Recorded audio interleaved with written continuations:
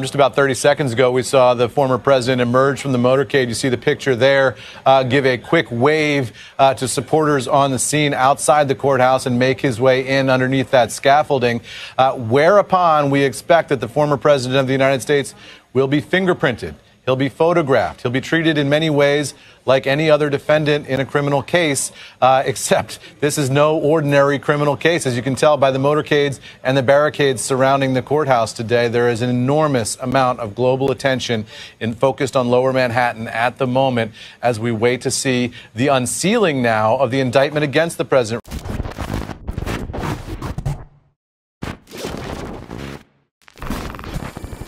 Ladies and gentlemen, Donald Trump is looking at 136 years in prison. That is no exaggeration.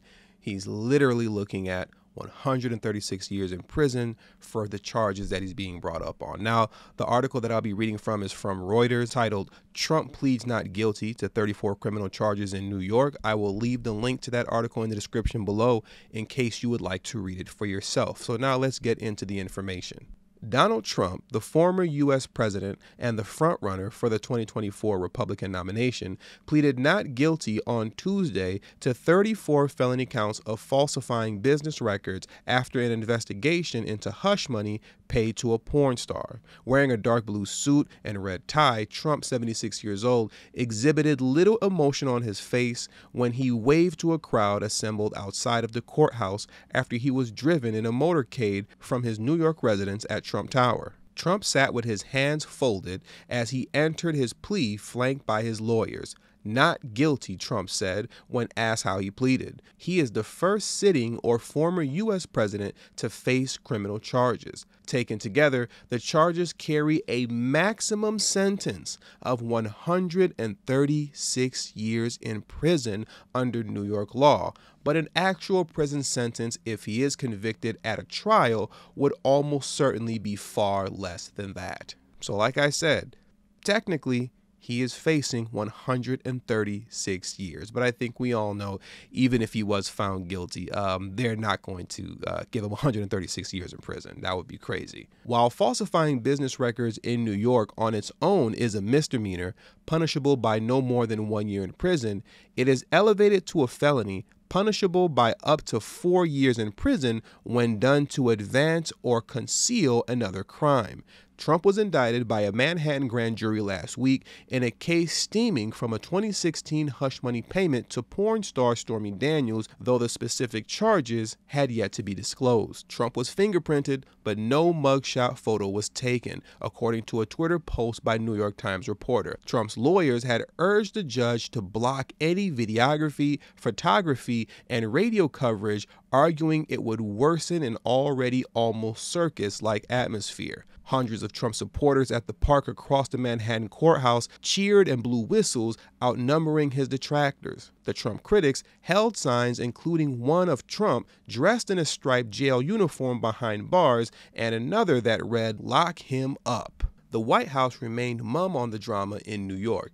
I think the American people should feel reassured that when there is an ongoing case like this one, that we're just not commenting, White House spokesperson Karine Jean-Pierre told reporters.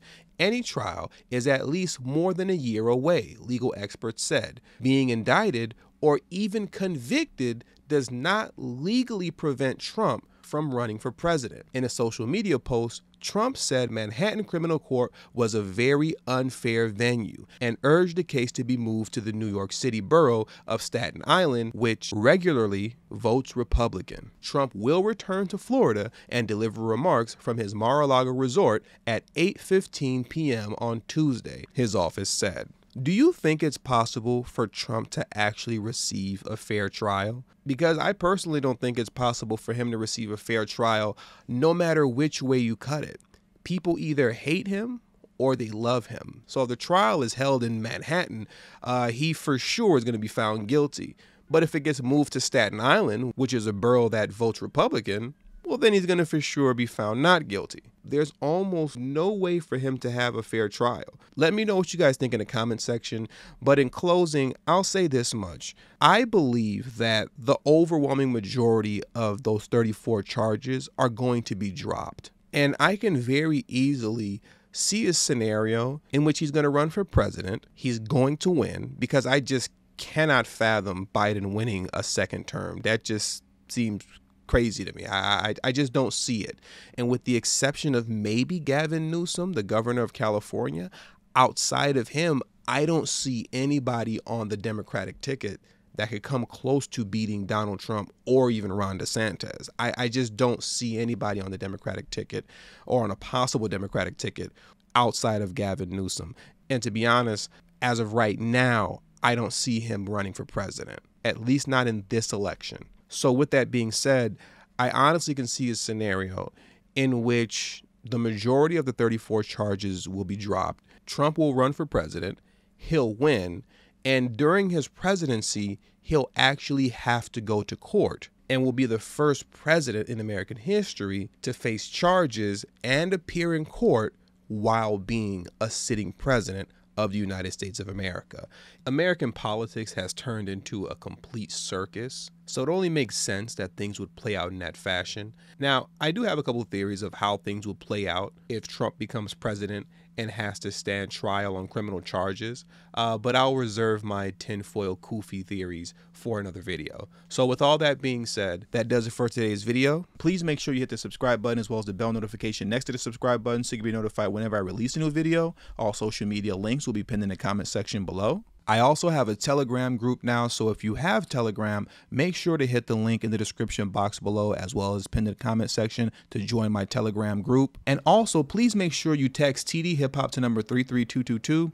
That's tdhiphop to number 33222. That way you'll get a text notification whenever I release a new video, but it also serves as an insurance plan for myself, so in case YouTube ever gives me the axe, I'll be able to send you a direct link to where you can find me next. And last but certainly not least, for those of you who have a love and appreciation for the work that I put in on this channel, the number one way you can show your support is through Patreon. For only $3 a month, that will help put me in position to take TD Hip Hop Media off of YouTube. Remember, the goal is not to grow big on YouTube, but to grow independent of YouTube. And for those of you who have issues with joining Patreon, you can also hit the join button that's next to the subscribe button, and that way you can become an official channel member for as little as $3 a month as well. And lastly, if you haven't already, please make sure you join the emailing list. There is no way that I can go independent of YouTube if I cannot take the audience with me. And the link to that will be pinned in the comment section as well. Thank you for your time, and until the next video, peace.